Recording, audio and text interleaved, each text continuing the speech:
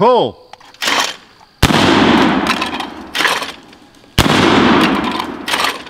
Hey, just got 2 shots. The thing's going crazy.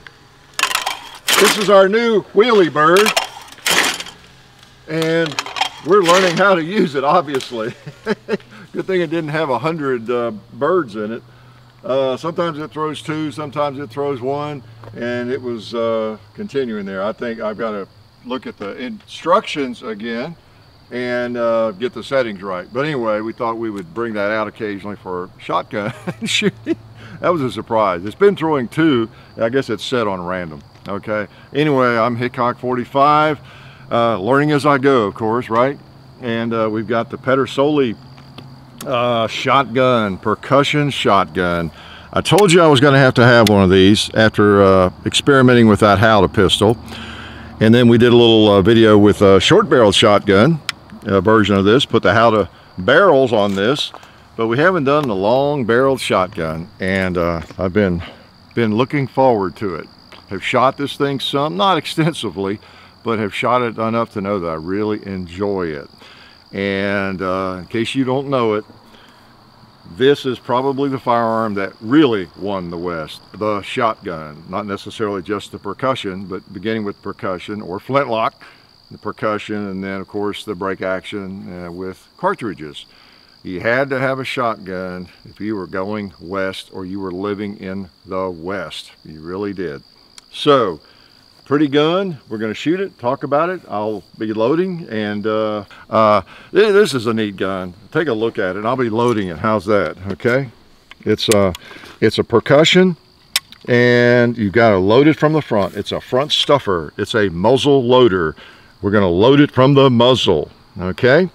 You saw hopefully the Howdah. I'll try to remember to put links to the others in the description that we've done with this. And that was kind of the cool thing about it. Before I load it, I'll remind you, the Howdah pistol, and I bought both of these, by the way. We always tell you where firearms come from. That way, whether you like it or not, you know where they came from. I bought both of these, and it's kind of cool. They're both Pedersoli. They're both 20 gauge, and the barrel off of the Howdah pistol, this one, if you haven't seen that video, get back and look at it. That's a cool gun. You can interchange the barrels, what I'm trying to say. Now, I don't think you'd want to put this long barrel on here, even though you could, but putting the short barrel on this one makes an interesting firearm. Check out that one. What's that video called? Mail order shotgun or something like that. So that is doable, but now that is cool. We'll shoot that again sometime too, of course. But this is the long barrel shotgun. It's the real deal.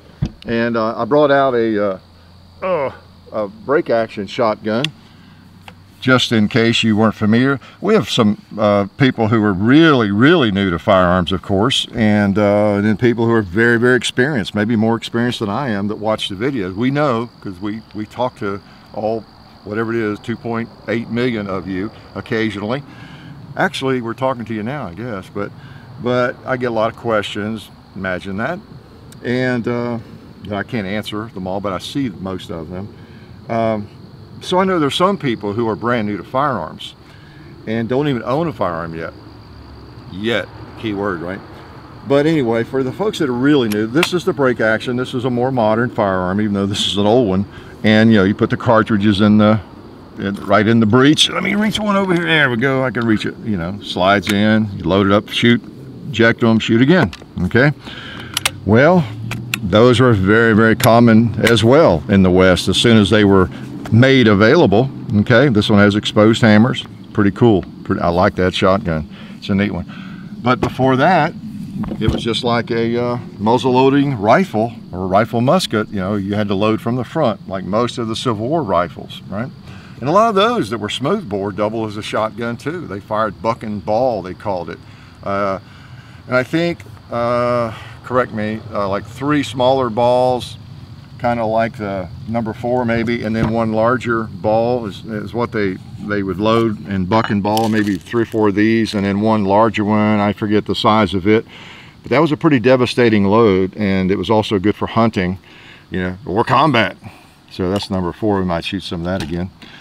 So anyway, but I was shooting 7.5 size shot, bird shot on that first shot, because I was shooting at birds, even though they weren't real birds, right? So let's load up a little more of that before we get it too exotic. All right, and oh man, these are neat. I knew when I got that halda pistol and loaded it a few times that I was going to enjoy these things, and so I'd have to bring them out again. So you put powder in first. I always load the left barrel first, just to keep it straight. Make sure I don't double charge one of the barrels. Now do the right barrel. Now when I say left or right, I'm talking about as far as, you know, shooting it left and right. Now as you look at it right there, that would be the opposite, right? Because it's turned around.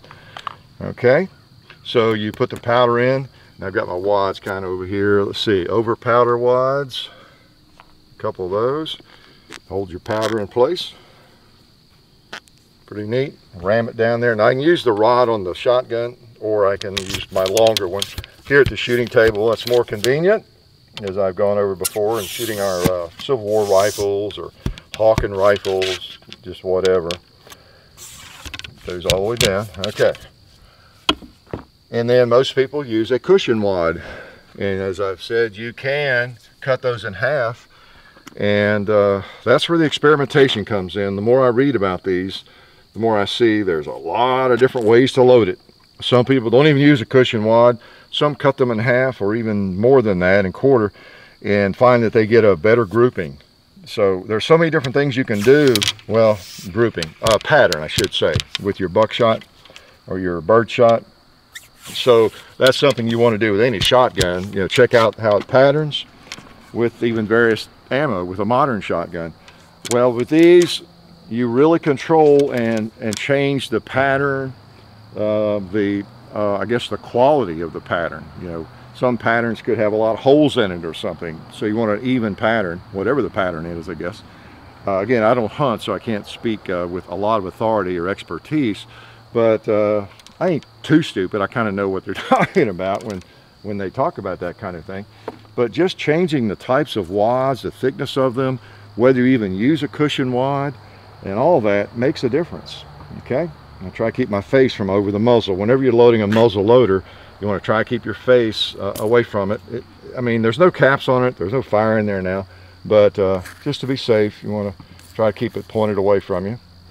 Load the number 7 bird shot, left barrel, and the right barrel.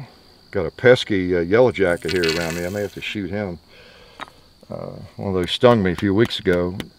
It was not fun. All right, now even with this, here's an over powder wad or over a shot wad, but some people actually use a cushion wad like this over the shot. I guess I won't do that. I'll use these thin ones, but there's a lot of different ways to load them. And I read about one guy that uses these over the shot, and I would think that would almost throw it off. But he actually got better patterns he was writing about with that, so who knows. And if that's true, which I'm sure it was for him, that would be good because it would help hold it in there. In fact, I might do that just to see if it works. How's that? Let's put some of those over. Probably you could cut them in half, certainly, if you're going to do that for over the shot. You know, get more mileage out of your. There we go. Oh, I apologize for bringing out a modern knife here in a muzzle loading video, but I'll put that over the shot. Have a little cushion over it. That would help hold it in. One thing I talked about in one of the other videos, or both of them, is that where you have 2 barrels, you have a different issue that normally doesn't come up with a muzzle loading rifle or any single barrel muzzle loader. When you have 2 barrels, you can never be too safe. You know, when you fire that right, I fire the right barrel first always, but when I fire that one, you know, that recoil and everything, it can jar your load loose in this barrel, okay, chamber, and it can move your load and everything out a little bit, which is not good. You know, if you've been around a while, you know, one of the things that I talk about a lot, anybody, if you're involved in muzzle loading, that's so important is the ball or the shot, the lead, whatever it is, it needs to be down against the powder. That's more important really than how much powder you use, okay? Because otherwise you have a pipe bomb. Say your shot or your ball moves on you and it's out here somewhere, and your powder charge and wads are down here. Well, essentially you got a pipe bomb. You got all the space between there. You have a pipe bomb, all right? You don't want a pipe bomb. It's almost like having your barrel clogged with mud out here at the end, see? So if the ball's out here, or the shot or whatever, it's just not good. All right, but I've experimented with the wads I've been using, you know, all the various configurations I have here, both of these sets of barrels, and I'm not seeing any movement. They're being held in there nice and tight. All right, so but that's something you want to check with your gun. All right, so it's loaded, but it's really not too dangerous. Why not? You know the answer. There's no fire. There's no caps. All right, so we got bird shot, and I'm not going to shoot any more clay pigeons or at them. I tell you, I do a little skeet shooting about once every 3 years, and I think it's fun. Or go shoot sporting clays about once every 5 years with somebody, and it is fun. I'm gonna let that hammer down gently, and this one too. So now it's loaded. And I am not that good at it because I don't do much of it. It's a very humbling experience. It really is. Because I end up with one of the lowest scores. Let's just go ahead and let's take out a 2 liter. I won't even cock the other one. Hard to see through the smoke. Let's shoot this target. Woo. Yeah, there's some bird shot on it. Pedersoli. Again, it's a pretty gun. Oh, I love the smell of black powder. Okay, I used to shoot frontier cartridge in cowboy action shooting for several years. That's all I shot, and I loaded a lot of cartridges. Still have a lot of them with black powder and 45 Colt, 45-70, and shotgun shells and everything. So I had a lot of cleanup to do when I came home from the matches, but it was fun. Talk about a real cowboy. If you want to be a real cowboy, shoot black powder cartridges. Why? Because that's what everybody had back in the 1860s, 70s, 80s, you know, 90s even probably, you know, black powder in those cartridges too. They made all the same smoke. They should, you know, in the movies. Okay, so anyway, there it is. Pretty gun. Again, the shotgun was extremely important. Extremely important. A lot of the rifles of the day, whether it's the 1873 or whatever it was, or the handguns were more expensive than some of the rifles or some of the shotguns. So if you were headed west in a covered wagon, you really needed something that was versatile if possible, and a shotgun gave you that versatility. So it in a lot of ways is the gun that won the West. And I should have closed that up before I fired probably. Because you saw what I've done here. I've shot that. Let's load up some heavier stuff here. Something like that, or buck and ball like I was talking about. Bigger balls with a couple of these. You could take out about any kind of big game, and that would do the job. So, like I'll run a patch down. I haven't done that yet. And I'll show you this. I'll load some of this in, and then I'll maybe do a ball, an actual ball, and then we'll maybe do some speed loading. Who knows? Oh man, these are neat. Again, I preached to you about this. If you've never tried muzzle loading, I hope you do. You probably saw the recent video we posted on that inline, and you know, that was a cool gun. I was pleasantly surprised at how it felt and how it shot and everything. But this is my first love, as you know. I did that one for you guys, okay? Well, we do all of them for you guys, gals, but the inline, it was requested. It's something we hadn't done, and I thought, why not? Why not? We'll do one of those just for kicks. All right, powder. Remember, the powder goes in first. Why? Yeah, you know. I'll tell you, this is neat. I use this dipper. This is not an antique dipper. I've got an old antique dipper, but this one just works better because of the way it's cut around the top. It just works so much better, I have to say. All right, now I need over powder. And these wads and all this stuff it's simple to find. You can go online to any place. I get it at Track of the Wolf, or I pick it up at Friendship, Indiana, at the muzzle loading chute. It's around. So none of this is hard to find. No matter what size or gauge you're shooting, not a problem. All right, let's put in a couple of wads here, cushion wads. Now I have sprayed some ballast on these, so they are lubed to some extent. You're supposed to lube them, and you'll find as many opinions on what to lube them with as there are people. So it's good to lube them a little bit. All right. Yeah, okay. Make sure my order there. All right, so cushion wad. And now we're gonna put some of these big boys in here. Oh yeah, look at that.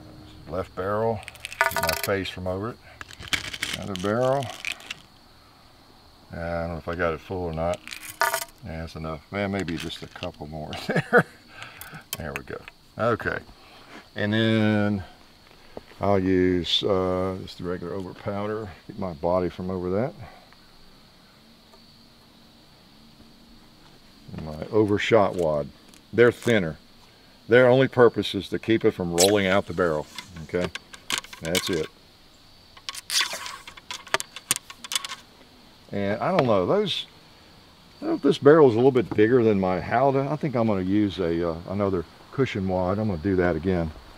I kind of like the idea of that. That way it's not going to come out on me. And especially now, I'm just standing here loading and then shooting. If you were in the field hunting, carrying the shotgun a while and everything, you know, it'd be even more of an issue. You wouldn't want to be climbing over a log and all your shot roll out the barrel or something. All right. So again, there's no fire, so it's safe until you put the fire on it. The caps. So we got number 4 buck we're shooting here, which actually is one of my favorite shotgun loads, shotgun shell loads, modern shotguns for defensive uses. Maybe I'll put this on that watermelon. This ought to take it out if I can hit it. All right, let's take him out. Not bad for a muzzle loader, is it? And we have another shot. Let's I'll tell you what, just so you can see it hit, let's shoot that tombstone. No, let's shoot the cowboy down there.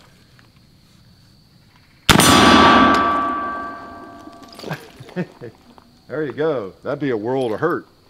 A world of hurt, wouldn't it? Oh man, these are fun. They really are. Look at that watermelon on the barrel. Oh no. I'll have to go read what you do about that when you get watermelon on the barrel. Okay. We got a lot of junk out here, but we kind of need it.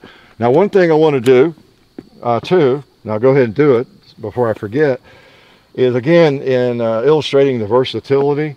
You could take out a big game with that, especially if you had another big ball in there. You know, I think it's a 38 I don't know what 38 caliber ball or something. I've got a little pack that they used during the Civil War, even called Ball and Buck. I got it at a Civil War shop, and it had 3 or 4 of these in it, and then one larger ball, and that would be a nice load, really a nice load. So I'm not going to put, I'm not going to brush it out.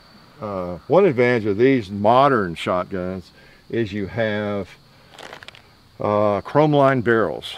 I don't think many of Daniel Boone's were chrome lined, okay, but that is an advantage. It makes it load more smoothly. Now I went to this ball, I got some balls in here, but I went to these, I dug these out. I was taking a couple of shots earlier. These are sized a little differently. These are I don't know who makes these, Brush Creek or something, but Rush Creek, I don't know. These are 600 thousandths, okay, in size. They're actually exactly 60 caliber. I was using kind of a 610, I think, and they work, but they're kind of tight with these patches I have. A little tougher to load. So let me get some powder in first, and then we will go from there. All right, we're gonna load, 60 caliber balls in this thing. Again, illustrating the versatility of the shotgun back in the day or any time. Now it is a smooth bore, so you weren't going to pick off a deer at 300 yards with it, so no rifling, so no exceptional accuracy or anything, but kind of like handgun hunting or bow hunting or whatever, you just have to get a little closer and you could take care of business. 60 caliber ball would do the job. Now here's another one. I've read lots of ways people load these. When they use a ball, You could almost just do like you do a regular rifle or musket or something, just put the powder in and patch the ball down there. But a lot of people get a better result and get less fouling if they put a over powder wad, they say. And so that's one reason I did that. And even use the cushion wads. You know, that's interesting. So I'm going to do that, the cushion wad. And some cut them in half. I'll just put whole ones down. Okay, so I've got powder. I'm going to put the cushion wad, even though they're patching the ball, like you'll see. Okay, so I run those down. So this thing can be for birds with bird shot. You could put buck and ball in it, as I talked about. Number 4, as I shot. Or you could just patch a round ball like this. 60 caliber ball. Don't you love how dirty you get shooting black powder? Real black powder. You want the spur facing upward, ideally. Okay, and I've got a ball starter here I'll use. Now these, yeah, these go in pretty easily. And put the other one in. This is why it's important, or it makes sense to always do one barrel. Well, you're always going to do one barrel first, but I mean, do the same barrel first. Okay, that way you know how, you know, just through the habit and everything. Okay, you know, you got both of them in. Run that down on the front. I can feel it. It's against the cushion. All right, it's pretty snug, but I'm still going to put. I'm going to put one of these healthier over powder wads. Actually, they're a little tighter, just to make sure that thing is held in there, because I definitely don't want that ball moving on me in that off barrel, the one I shoot second. Okay, yeah, that's pretty tight. So, yeah, all right. So now we have essentially a little bit smaller. There were a lot of 75, 73 caliber smoothbore firearms in the Revolutionary War. You've seen the Brown Bess we have, shoots a big old ball. It's a smoothbore flintlock. Well, you essentially got a rifle. Well, not a rifle, but you're shooting one ball, big chunk of lead, and you're not going to get a lot of accuracy out of it. But at close range, this would have taken care maybe of big grizz. Okay, on the frontier, you got big grizz bugging you, about to eat you. Maybe you don't want bird shot. You don't want just a shotgun. Maybe you even have bird shot in one barrel and you have a ball like that in the other. I don't know. I've not been on the frontier. So, and it works. It shoots. It's easier for me to hit with than the old Brown Bess. For example, see that cowboy there? What's me missing? Oh, that hit him pretty hard, didn't it? Let's try that tombstone. Boom. Okay, so at that range, dead center, and now I knew, having shot those, that the right barrel tends to want to go just a little bit to the left, so I was holding, you know, I was allowing for that kind of Kentucky windage. But once you've shot your firearm and you've worked on your patterning and everything with bird shot, you get to know, you know, how to load it properly, how to load it to its best advantage, and all that stuff. So, oops, I didn't mean to do that. So, pretty versatile. You can see why, if you didn't have a lot of money, and they weren't all double barrel, and you're riding west, a shotgun, if you could only have one firearm, it'd be hard to beat a shotgun because of all these different loads you could use, you know, and get game, you know, rabbits, birds, just whatever, deer you had to, and feed the family, you know. So very, very versatile. And a lot of them were just single shot. You know, and a lot of them used old Civil War smooth bores, leftover, you know, muskets and things from the Civil War, because you could do the same thing with those. You could load all these things I'm doing. You had the right size, you know, balls and all that kind of thing. You could have a shotgun, just like with my Brown Bess. It is also a shotgun if I want it to be. Okay, I could bring it out here and load all this stuff in it. I've got some big balls. I've got, you know, of course, the bird shot, the number 4. You could do that with it, and that was fairly common, as I understand. So, what else was there about it that I wanted to tell you before I might load a couple of speed loads here? Again, it's just a lot of fun. If you do muzzle loading, I highly recommend you get your hands on a shotgun. And I didn't anticipate how much fun it would be. It's messy, but hey, if you're a real shooter, you do more than just talk about shooting. You actually don't mind getting your hands dirty, and you enjoy different sorts of firearms. You shoot different things whenever you get a chance. You would enjoy it if you're a true shooter, I want to say gun nut. I know that's a negative term, but you know, we use it lovingly. If you really are a gun nut like me, you can use that phrase, right? It's when the anti-gunners and the gun banners use it that we don't like it. But if you really do enjoy firearms of all types, I don't know how you can not enjoy this. So I'm gonna load one or two here pretty quickly, and because most of you haven't seen, you know, I used to be an athlete, believe it or not, and I have some skills when I really want to put them into action. So I don't like to show off, you know. Show offs bother me. You know, arrogant people are always showing off. They really are a turn off to me. But if you don't mind, I'm going to show off just a little bit, okay?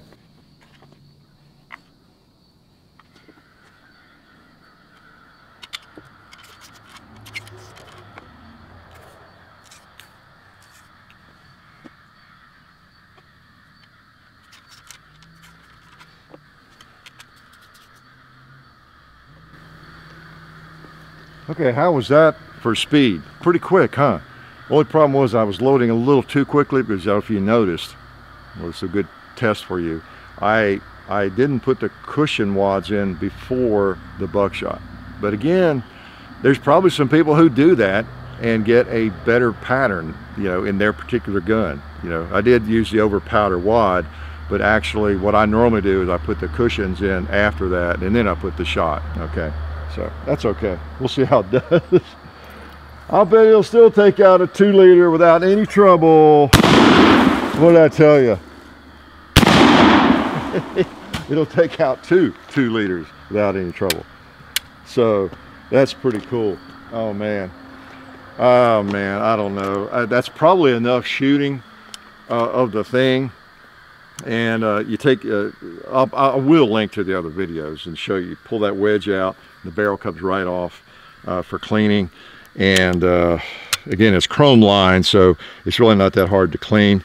You know, so I have toothbrushes here and all that kind of thing I use for that. I have picks here. There's things you want to do if you're out shooting it a lot, you know, like whatever, 30, 40 times. You want to make sure your nipples are clear. You run a pick in there, or a stiff pipe cleaner.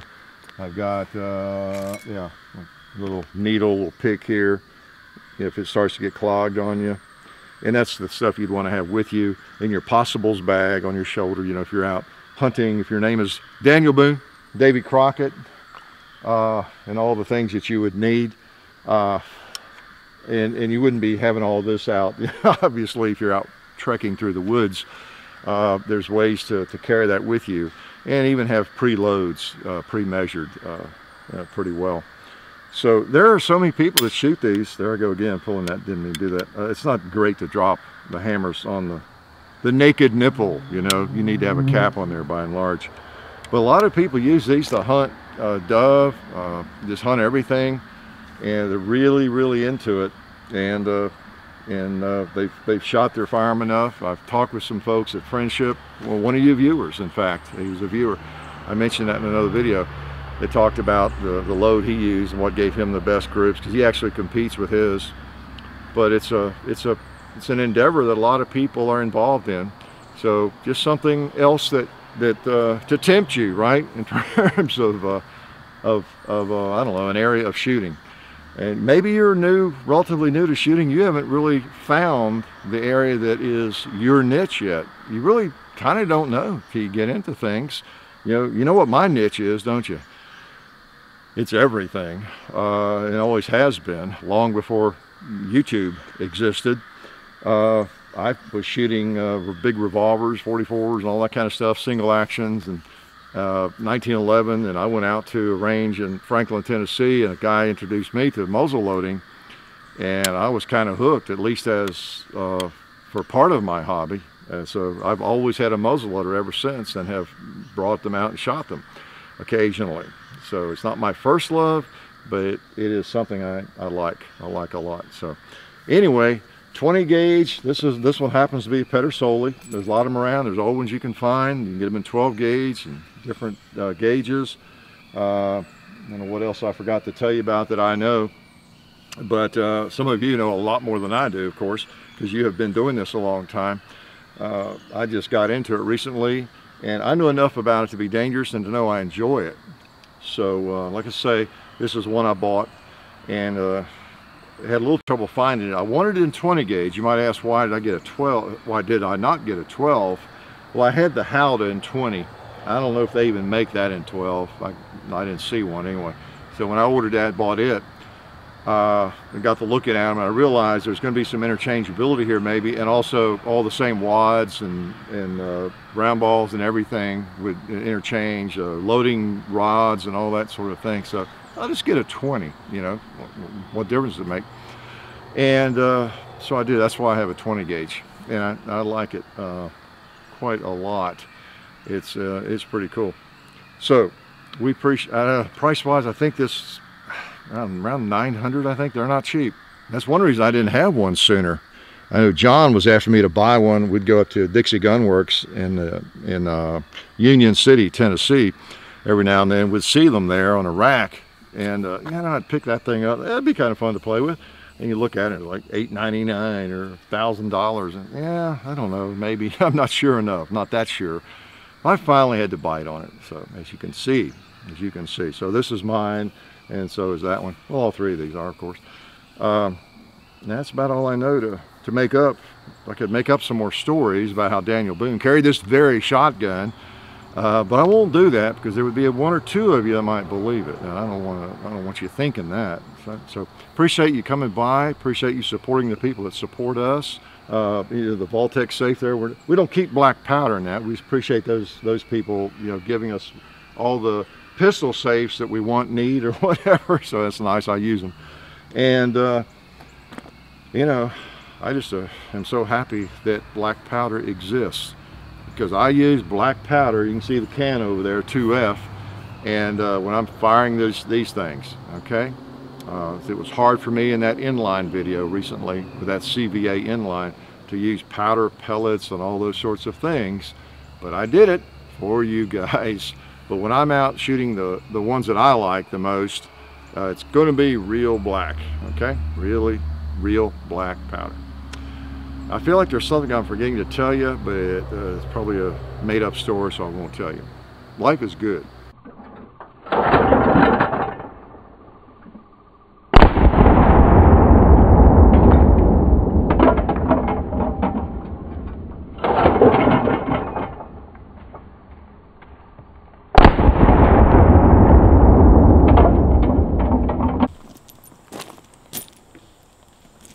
Oh man, you guys watched that whole video? Well, not one to judge, but while you're here, I wanted to let you guys know about our friends over at SDI, the Sonoran Desert Institute. They're a fully accredited online distance learning program. They offer hands-on experience. They also accept GI Bill. You can get certified in gunsmithing or get an associate's degree in firearms technology. So check them out when you get a chance over at sdi.edu. Also, some of the new targets you may have noticed on our range are from shootsomesteel.com, so maybe give their website a look. And also, the Vaultek safe that you might have seen on our shooting table, you can check those out at vaulteksafe.com. Also, don't forget to check out our website, hickok45.com. You can find all of our links to the different social media sites that you can find us on, like full30.com, the real Hickok45 on Twitter, on Instagram, Hickok45 on Twitter, Hickok45 on Facebook. There's also the Hickok45 and Son YouTube channel. So just go to the website and you'll find most of that stuff, and our t-shirts, of course. You can find all of our merchandise for sale there on hickok45.com. And man, I guess you guys are gonna have to find something else to watch on YouTube, because that's it. That's all I have to say. Appreciate it.